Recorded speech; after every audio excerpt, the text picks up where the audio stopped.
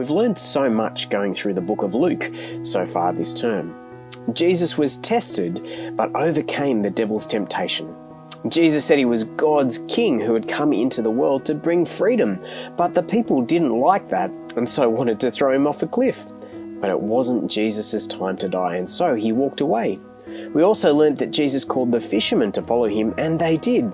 He called Levi, a rotten, sinful tax collector, to follow him, and he did. And then last week, we learned that Jesus taught his disciples and everyone else that we should love others, even those who give us a hard time, because God has loved us amazingly. Jesus was a bit of a celebrity, and everywhere he went, people wanted to see him because they knew that around Jesus, amazing things happened. As Jesus entered Capernaum, one such person who wanted to see Jesus was a centurion.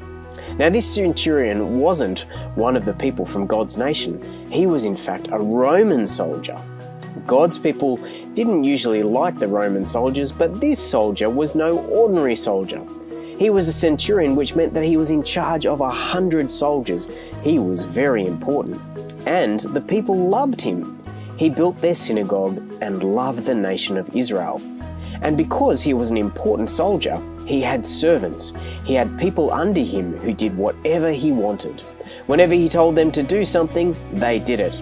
In fact, the soldier was someone who was in control. But one day, his servant became sick. In fact, he became so sick that his servant was lying at home in terrible pain, unable to move. The centurion was in control of a lot of things, but he certainly wasn't in control of sickness. And so he sent messengers to the man he knew really was in control. He sent messengers to see Jesus.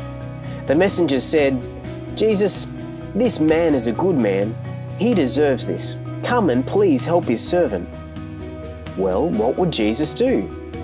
Well, Jesus cared and wanted to help, so he went with him to heal the man.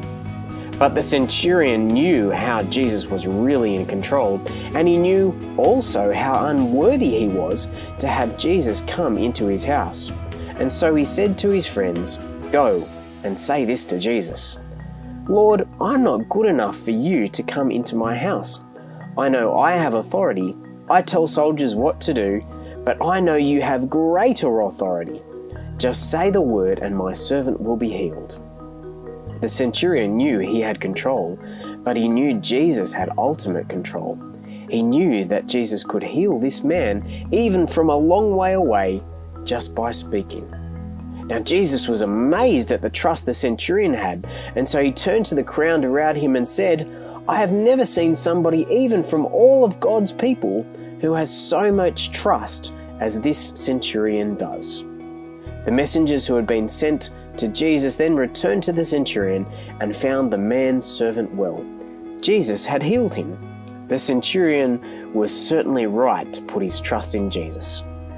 The centurion trusted that Jesus was in complete control. If Jesus said it, then his servant would be better. And that's exactly what happened. Just like the centurion, we need to put our trust in Jesus, that he is in complete control. Put your trust in Jesus, because his words can be trusted completely. And if you put your trust in Jesus, then everything that Jesus promises will be yours. He can be trusted completely, for Jesus really is in control.